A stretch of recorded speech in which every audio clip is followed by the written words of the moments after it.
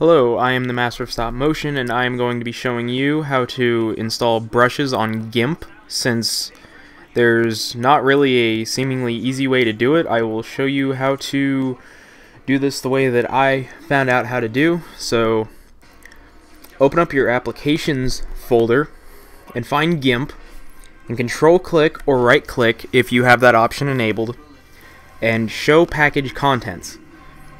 Go into the Contents folder, go into Resources, go into Share, GIMP, the 2.0 folder, and then go into Brushes. Now, you would go into the folder that you have all of your brushes, and select all of them,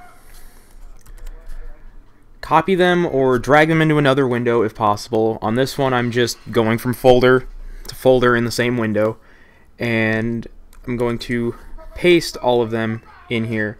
So they should, yeah, they're all in here. And now if I go back into here and I refresh this, the brushes are right here. So like I got some music ones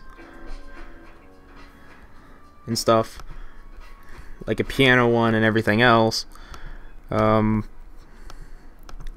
all that stuff. So yeah, that's the way that I found out how to do it, and I thought I might want to share that with you guys. So thank you for watching, and goodbye.